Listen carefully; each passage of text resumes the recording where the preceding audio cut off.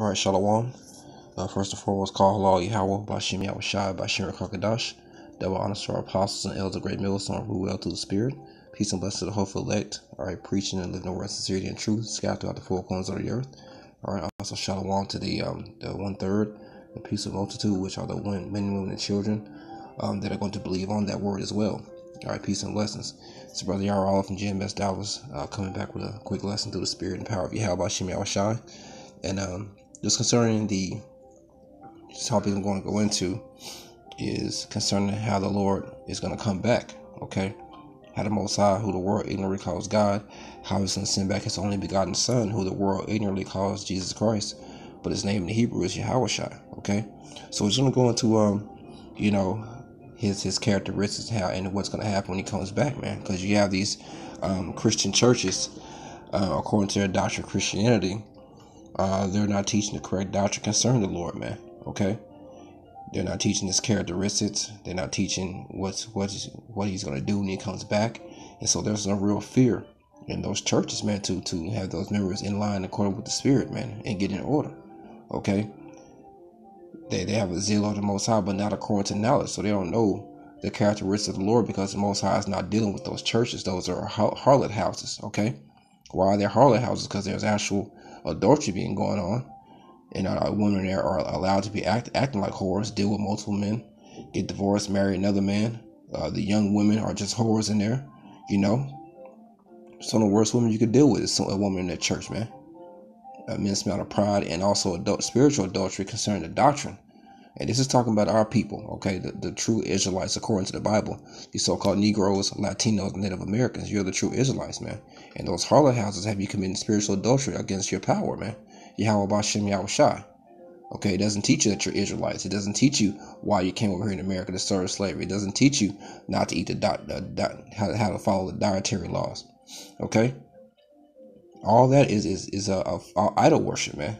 At the end of the day, and that spiritual adultery, because the Most High is our husband, and Israel is likened unto a woman. Real quick, let me just prove that. Jeremiah 6:2. I have likened the daughter of Zion to a comely and delicate woman. So we're the Most High as a woman at the end of the day. Okay. So we're the woman. So Isaiah 54:5. For thy maker is thine husband. The Lord, Yahweh Bashim Yahushai of hosts, is his name. And thy Redeemer, the Holy One of Israel, the power of the whole earth, shall he be called. So the Most High is our husband, man. Okay, so we're in those churches, and we were once in those churches. We came up in Christianity, so we know how it works. So we know. So the Most High is our husband, and right now those churches have our people committing spiritual adultery. Okay. And so, like I said, one of the things it's teaching, man, it's not teaching what the Lord's going to do. Jake talk about how they can't wait for the Lord to come back, but their actions speak otherwise, man. Okay? Your actions speak completely otherwise versus what you're saying. You're giving our people give a whole lot of lip service, but they're not doing what the Lord's telling them to do. So they're going to be that servant that say, "Depart from me, I never knew you. You work of iniquity." A lot of people, those people in the churches, man. If you don't get out of them churches and repent and come back to your actual true nationality, okay, and your power, man, okay, you're going to be sadly disappointed in the day of judgment, in the day of the Lord, man, because the day of the Lord, as the scriptures say, is darkness and not light. So when the Most High sends his Son back, man, okay, he's not coming back to give daps and hugs and all that, man. He's coming back for utter judgment, man. Now, he's going to give a reward to his servants and prophets, okay, for standing so stiffly for the name, but for the majority of the people, man, it's going to be bad out here. Okay, he's gonna render a reward for judgment and destruction and death, man. Okay, they try to paint the Lord as some soft pansy. Now he came humble the first time in the Roman captivity. Okay, he came as a lamb, but now he's gonna come back as a lion, man.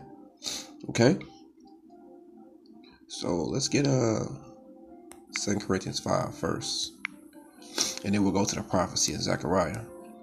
All right, 2 Corinthians 5:10, for we must all appear before the judgment seat of Hamashiach, okay, that everyone may receive the things done in his body, according to that he had done, whether it be good or bad. So everyone's going to receive a reward, man, and the Lord's going to come back and issue out that reward, man, with judgment, okay? And for the majority of people, 2/3 of our people, man, you Negroes, you Latinos, you Native Americans, you West Indians, Haitians, Puerto Ricans, all the 12 tribes of Israel, man. 2/3 of you are going to be destroyed, man. Okay, you're gonna be judged according to your works. Now we know that even the works are not gonna save us, but we show our faith by our works. Okay, and that's another thing. They teach you don't have to follow the law, statutes, commandments in the church. Okay, they just tell you it's all about faith. No, man, you do what you can. You rehearse the righteous acts, and that's how you show your faith, because you know the law is gonna save you. We have to be covered, man.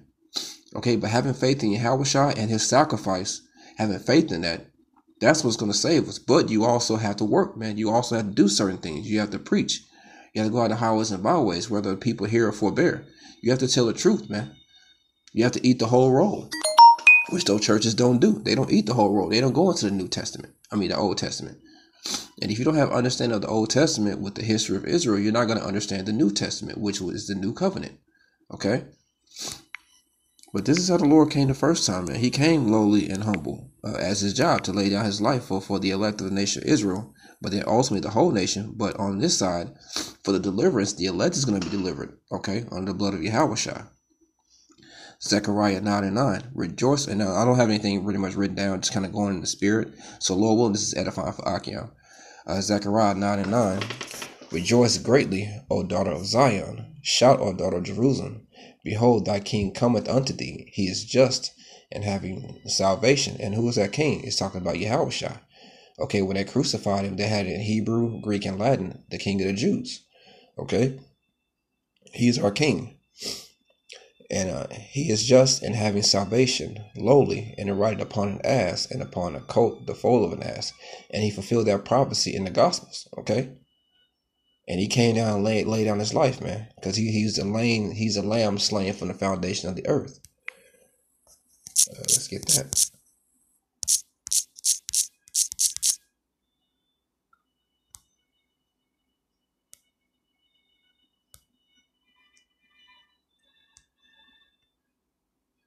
Revelation 13:8. And all that dwell upon the earth shall worship him, whose names are not written in the book of the life of the Lamb slain from the foundation of the earth.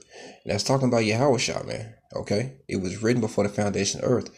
Okay, that it was prophesied that he was going to have to die for the nation, man. It was already written in the spirit, man.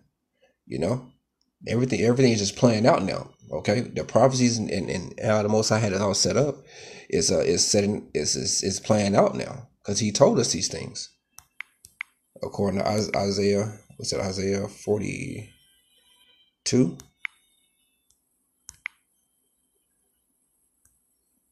Let's see, Slakia. Yeah, Isaiah 42:8. I am Yahweh, that is my name, and my glory will I not give to another. And that's the thing, man. You churches try to give glory to other things, man. Another name, man. You're teaching another salvation. You following after idol worship. So in Galatians says, in first chapter, talks about speaking about another Jesus or another salvation or Savior, and that's what you churches teach, man. You know, you're not teaching Yahushua, okay? You're teaching a doctrine that was given to us by our slave masters, okay, which is a so-called white man, who are the Edomites according to the Bible. You're teaching according to that doctrine. You're teaching a Western mindset, okay, a Western viewpoint to the scriptures, man, and it's completely off, man. And it's gotten our people in the worst state that it's ever been, man. You know, that Christianity and that religion is worse than crack, man. It's got our people bugged the hell out, man. Pop locking for the Lord, just steady yelling, Jesus Christ, Jesus Christ, Jesus Christ. You know, people bugged out, man. Jake twerking for the Lord. You know, twerking on Sundays, man, shaking your ass, man. You know, just a couple examples, but we know there's multiple examples of how the Christian church is just through. You know, and my glory will I not give to another, neither my praise to graven images. Behold, the former things are come to pass, and new things do I declare. Before they spring forth, I tell you of them. So the Most High revealed these things unto his men and in the scriptures before they played out, man. You know, that's why Yahushua is a lamb slain from the foundation of the earth, because these things were told unto us, you know. There's multiple prophecies of the Lord before he came, and he fulfilled that. Now right now we're speaking of Zechariah 9:9. He fulfilled that in the Gospels, man. He came lowly. And he was a lamb slain. Now lamb and sheep, what do they do? They just lay down their life, man. You know, they don't fight, they don't fuss, they just lay down life and give it up. And that's what Yahushua did, man, for the nation, which was prophesied, man. Okay? But he fulfilled those prophecies, and now the rest of the prophecies is he's going to come back in all full empowerment and glorification, because he sacrificed himself. He came and did the will of the Heavenly Father perfectly, might I add. Okay, he kept the laws and statutes and commandments perfectly, and then gave up his life to where he was that perfect sacrificial lamb, man. And then what? He was given the glory of sitting back on the right hand of the Heavenly Father, man. And the elect men are going to be joint heirs. That's the reward that's coming on the right hand side. On the left hand side, it's going to be utter death and destruction and harsh judgment, man. You know, and now he's glorified, man. He's been given that to the Heavenly Father, man. That's why it says, "Sit down on my right hand until I make thy enemies thy footstool." You know. All right, so this is Psalms 2, and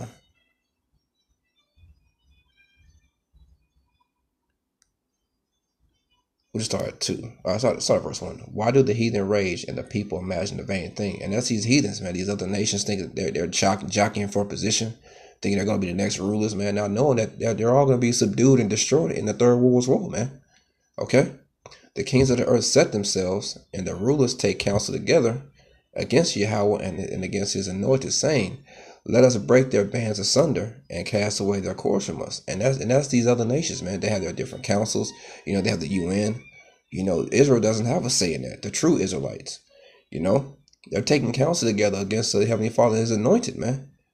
And they're trying to keep the name of us. We can read about that in Psalms, the 83rd chapter. He that sitteth in heaven shall laugh. The Lord shall have them in derision. The Most High is laughing because he's in control, man. The scriptures say he ruleth in the kingdom of men. Okay?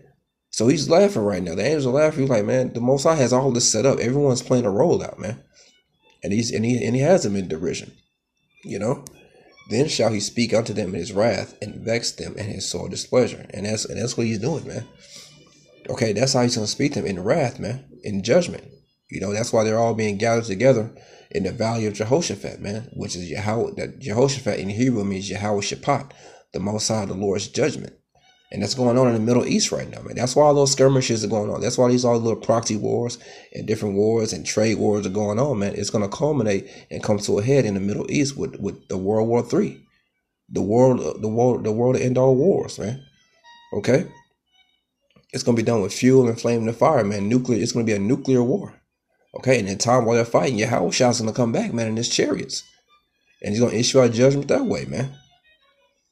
Yet have I set my king upon my holy mount hill of Zion, which means monument, and the king is Yahushua. I will declare the decree.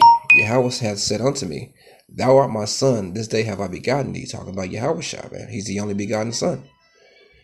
Ask of me, and I shall give thee the heathen for thine inheritance, and the uttermost parts of the earth for thy possession. Okay? Everything's been given to Yahushua, man. Okay? He's the Alpha and Omega. He's the only begotten son, the only one to be created by the Heavenly Father, and everything was given to him, and he was given a blueprint to create everything using the angels, the rest of the powers, which are the first fruits, which are the elect coming back teaching, man. Okay? And he's come back and he's gonna rule everything, man. Thou shalt break them with a rod of iron. Thou shalt dash them in pieces like a violent pestle. So the Lord is coming back to issue out slavery, man, to the rest of the heathen, man. But you churches are talking about what? Anyone can be saved, man.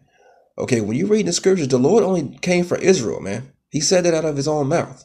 And then his men and apostles and the disciples expounded upon that, man. You just don't understand it in those churches. But he's coming back to issue out slavery and subdue the rest of the heathen, man. And that's something that you churches are not teaching, because that's not a comely doctrine. Okay, that's not fuzzy and lovey, man. That means that someone's going to have to be died. Someone have to be destroyed. People are going to be put to death. People are going to be enslaved. Okay, the Lord's coming back to avenge his people, man. But you Jays don't want to be avenged. You just so docile. You just want to go along and get along, man. You're homeborn slaves right now, man.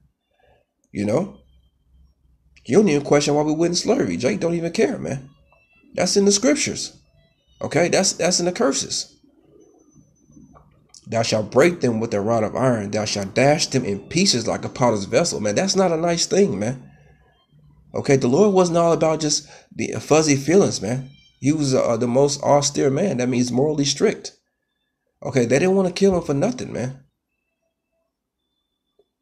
Be wise now, therefore, O ye kings. Be instructed, ye judges of the earth. And our people aren't judges of the earth, and those aren't judges in those churches, man. They're reprobates, man, and that means void of righteous judgment.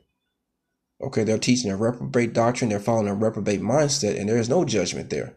That's why they say you can't judge, man. But you're supposed to judge everything, man. The Lord said, "Judge righteous judgment." You know, you can judge, man. You just have to be, you just hypocrite about it. You know, they like to quote Matthew 7, but they don't read down on that. You know. So, like I say, he said he's going to break them as a rod of iron, man. So the Lord's come back to issue out judgment, man, and issue out slavery, man. You know. This is Luke 19:27. But actually, let's go to Revelation. So like I said, man, that doctrine, the Lord's being X'd out in those churches, man. This is Revelation 11:8. And their dead bodies shall lie in the street of the great city, which spiritually is called Sodom and Egypt, where also our Lord was crucified. And America, aka Babylon the Great, the mother of all harlots, okay, Mystery Babylon, that's the great city, man. And it's spiritually Sodom and Egypt. Why? Because there's sodomy going on here. Homosexuals have all the rights here, man. And it's Egypt because why? We serve slavery here. That means that or is double straits. Okay, Montezarian. Okay, and when you read in Exodus, it refers Egypt to what? The house of bondage, man. Okay, so this is where we serve slavery and captivity. And here homosexuals can get married in all 50 states. You can't say anything about it where it's a hate crime. Okay, these transgenders are walking around stripping in front of kids, showing off their genitals under their dresses. Okay, they're teaching homosexual curriculum in schools now to elementary kids, man. You know, homosexual tolerance, transgender tolerance. All this wickedness is going on, man. This is spiritually Sodom and Egypt, man, and where our Lord was crucified. And what does that mean, man? That his true essence is being killed here. What the Lord looked like, they set him up as a so-called white man with leprosy. Okay? What he taught. All those different things are being cut out here in America, man, in those Christian churches, man. So you people have no idea what the Lord is all about. You know, who he came to save. They say he loves everyone. That's not true. You know, if he came to save everyone, you know, why did he say this? Luke 19:27. Or if he loved everyone, but those my enemies, which would not that I should reign over them, bring hither and slay them before me. So if he's all about love, why would he make this statement, man? If you have a red letter Bible, this is the Lord talking right here, man. I mean, put them to death, man. If they don't want to get in line, put them to death. Why don't you churches teach that, man? You're not teaching the fear of the Lord, man. You're the fear of the Lord is being taught by the precept of men in those churches, which that means that the precept means a commandment, man. Okay, by the commandments of men, not of the Heavenly Father, because the Most High is not dealing with those churches, man. You know, if the Lord came to save everyone, why did he speak to them in parables? Matthew 13, he stays speaking in parables and talking over people's heads, man. If salvation was opened up to everyone, why would he just not make everything plain for everyone? You have to ask yourself that question, man, and be honest, man. You don't have to feel guilty because the white man ain't included, man. The hell with the white man. He says the hell with you. The hell with Esau, man. You Jakes need to wake up. Or not. You know. Matthew 13:9. Who hath ears to hear, let him hear. And the disciples came and said unto him, why speakest thou unto them in parables? He answered, all right, because the Lord had just finished the parable of the sower. Okay? And the disciples was like, why are you talking to him like that? They're not going to get it, man. You know? Because let's look at what's a parable, man. So and the Lord spoke in many parables to the scribes and the Pharisees and to a lot of people that followed him, man. You know? That's in the Greek, Strong's G3849, parabole, a placing of one thing by the side of another, juxtaposition as of ships in battle. Okay, so that kind of goes into what parallel, you know, if something's running parallel, they'll run alongside each other. Okay, metaphor, a comparison of one thing with another, likeness or similar to. So he likens the kingdom of heaven to a lot of things, to a parable. So it runs parallel to what he's actually saying. The verse is something as a metaphor, but they can't fully get it, man. Because he's not giving to them straightforward. He's giving them a likeness, but they like, man, what are you talking about? An example by which a doctrine or a precept is illustrated. So he gives them examples, but he's not giving them straight skinny as far as what he's really talking about. He's just telling stories and parables that line up with the kingdom, and things of that nature, but he's not giving it to them fully. A narrative fictitious but agreeable to the laws and usages of human life, by which either the duties of men or the things of the Most High, particularly the nature and history of the Most High's kingdom, are figuratively portrayed.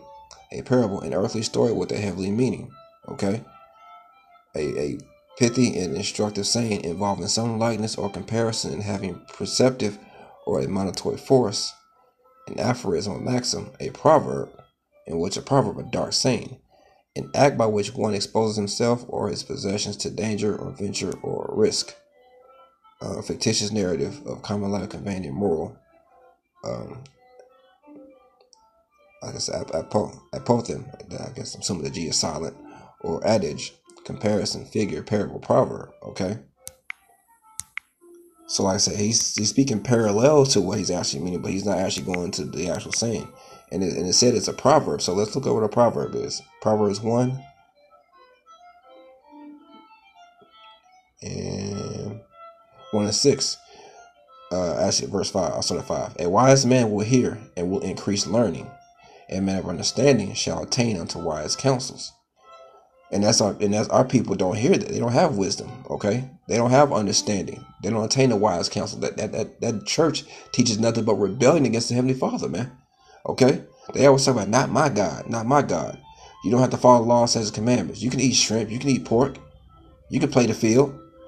The Lord will love you just the same. It's nothing but complete rebelliousness in those churches, man. And what is wisdom? The fear of the Lord is the beginning of wisdom. There's no fear there, so those people aren't wise in those churches, man. To understand a proverb and the interpretation.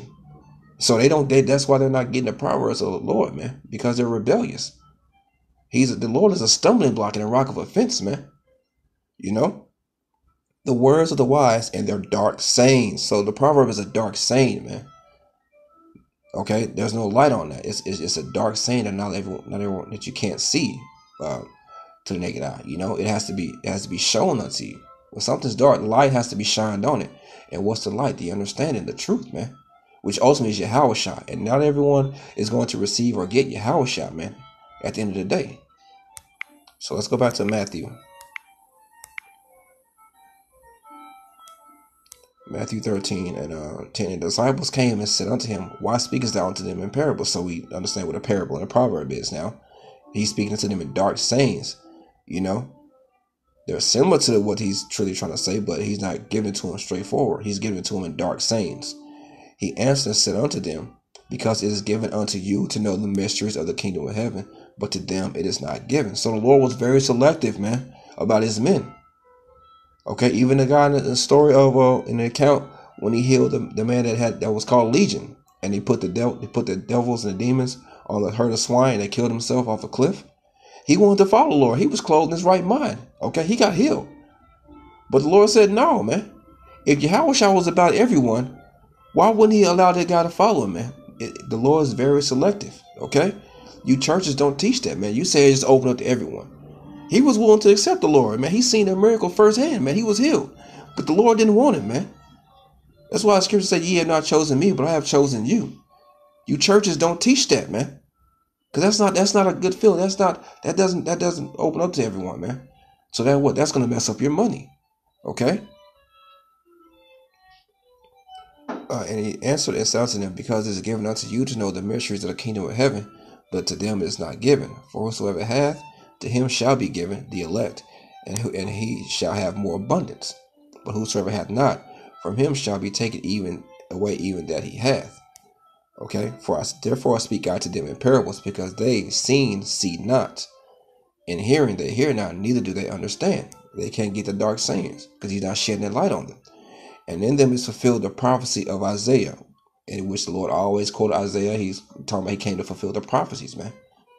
Okay? Which you churches try to completely do away with, man. That's all the disciples and the apostles had at the time, man, was the scrolls, man, which was the New Testament. You know?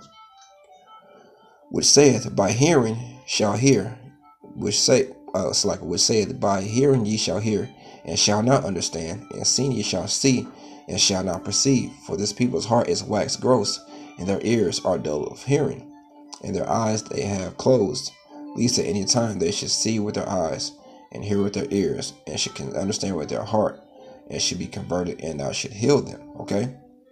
So he didn't want everybody, man. Alright?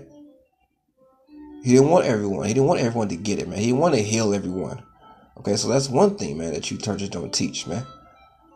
Okay, but what we're going into is how the Lord's going to come back, man, and destroy and kill, man. He's not coming back, except for everyone to just give a reward, to get, like I said, daps and hugs, man. Okay, the Lord is coming to enslave, kill, destroy, and then deliver the remnant of the nation of Israel, and that's it, man. And those Gentiles are Israelites, man, in the Gentile state of mind. It's only been about Israel, man, this whole time. And now it's being revealed. Okay? Because if you churches would have gone to the New Testament, in the Old Testament, you would get these prophecies, man. You have an understanding, you have a glimpse of what the Lord is about. Isaiah 63:1. Who is this that cometh from Edom, with dyed garments from Basra? Okay, now Edom is a so-called white man. Basra was a chief city, but now you can liken America to a chief city because it's a chief city of Edom. Okay, and this is a prophecy.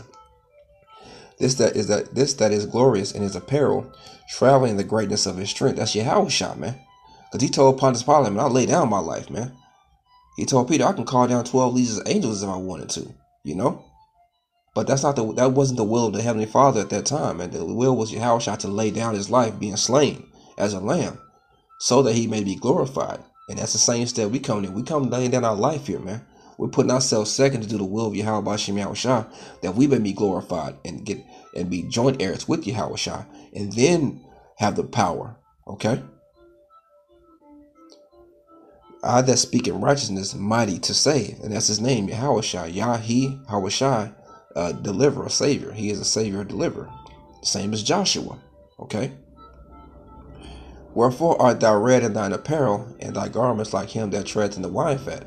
So Yahushua's garments were bloody, man, because he was getting busy, man. This is the vision that Isaiah was having of Yahushua in the time of his return, man. I have trodden the winepress alone, and of the people there is none with me. For I will tread them in my anger, and trample them in my fury. And they always wonder why we're so mad, and how we speak with a loud, and we may not even be mad, we're just talking loud, you know, outside.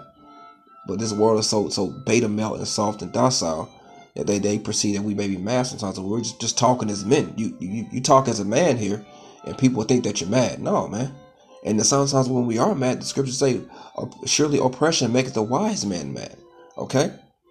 There's no wisdom in this place, man. And their blood shall be sprinkled upon my garments, and I will stain all my raiment. For the day of vengeance is in mine heart, and the year of my redeemed is come. Okay, and that's what the Lord is waiting on, man. The Lord is ready to get payback for what happened, man, on you Jakes and on these Edomites, man, and on the rest of the world. Because 2/3 of you Jakes, man, you the one screaming, crucify, crucify, you niggas, man. Let his blood be upon our children. So he's waiting to come back and give that reward, man. You know, and also to those Edomites that pierced him, those Roman soldiers. All right, Revelation 1:7. Behold, he cometh with clouds, in which those clouds are his chariots, man, so-called UFOs. And every eye shall see him, and they also which pierced him, which were Roman soldiers, and all kindreds of the earth shall wail because of him, man. That's what's going to happen when the Lord comes back, man. Okay? The day of the Lord is darkness and not light, man. It's going to be a time like there has never been a time before, man. Okay? That's the times that we're coming into, and your churches aren't preparing your congregation for that, man. So they're gonna get smacked, man. Okay, with a club punch, because they're not looking for it, man. That's why the day of the Lord is going to come as a thief in the night, pursuant to 2 Peter 3 and 10. Okay? All the kingdoms of the earth are going to wail because of him, man, because he's going to come back in such spectacular and scary fashion, man. Okay? It's not going to be, it's going to be totally different than what you Christians perceive, man. You know? Even so, Tawab. And we're going to get a couple more, man. Just going into how the Lord's going to come back. Let's go to Matthew 24. Matthew 24 and 30. And then shall appear the sign of the Son of Man in heaven. And then shall all the tribes of the earth mourn. And they shall, it's the same thing in Revelation. And they shall see the Son of Man coming in the clouds of heaven with power and great glory. Okay, that's why Isaiah 47 says, I shall not meet thee as a man. Okay, he's coming back in full angelic power, fully locked and loaded, man, to destroy and deliver, man. And he shall send his angels with a great sound of a trumpet, and they shall gather together his elect from the four winds. Which, what are those four winds, man? Those are the same winds that the angels are holding back in Revelation 7 chapter, man, until the elect is being sealed. They're holding back those four winds, which means destruction. Okay? The elect is going to be gathered, man. Why aren't you churches teaching about the elect? Okay, there's only going to be an election that's saved, man. That's who the Lord came for. That's what Paul referenced in 2 Timothy. Okay, I do all things for the elect's sake, man. You don't teach about the election from one end of the heaven to the other. Okay? So he's coming back to kick ass and take names, man, deliver his people, man. That's what the Lord is all about. Okay, we'll get one more. 2 Thessalonians 1 and 7. And to you who are troubled, rest with us. Actually, verse 6. Seeing it is a righteous thing with the Most High, Yahweh, to recompense tribulation to them that trouble you. You churches don't teach recompense, man. Payback, man. The Lord is going to pay back, man. You're not teaching that. You're not looking for payback. You're talking about forgive, but here it is. Meanwhile, the so-called white man, Esau, your enemy, is not forgiven. They rejoice over every time that they get payback on what happened. But when we mention what happened to us, is get over it. It's in the past. Okay, why don't you get over 9/11? Get over the Alamo. That was a long time ago, man. Pearl Harbor, that was back in the 40s. They don't get over it. They have Memorial Day. They remember the veterans, but we can't remember, And to you who are troubled, rest with us when the Lord Yahweh shall be revealed from heaven with his mighty angels, okay, in flaming fire, taking vengeance on them that know not the Most High. The Lord is coming back, and he's not playing no games, man. It's too much game playing going around, especially you Christians, man. All that damn folly is setting a great dignity right now. And they that obey not the gospel of our Lord Yahweh Shai, who shall be punished with everlasting destruction from the presence of the Lord and from the glory of his power. So that's nuclear destruction, the lasers from the chariots, man. Okay? There's an extreme punishment coming for 2/3 of our people, when he shall come to be glorified in his saints, and to be admired in all them that believe, because our testimony among you was believed in that day. Okay? So that's pretty much all I had. Like I said, it's kind of going in the spirit. But yeah, you churches, man, you're being revealed left and right, man. Especially about that article that recently came out. I did a lesson on it. The black churches chiefly have amassed about $420 billion over the last 30 years or so, man. And look at the state of our people because of those churches. You completely fumbled. That's what that call all Yahweh Bashim Yahweh Shai Bashim Rakakadash. Double honors to the apostles and elders of great millstone rule well through the spirit. Peace and blessings to the hopeful elect. Shalom.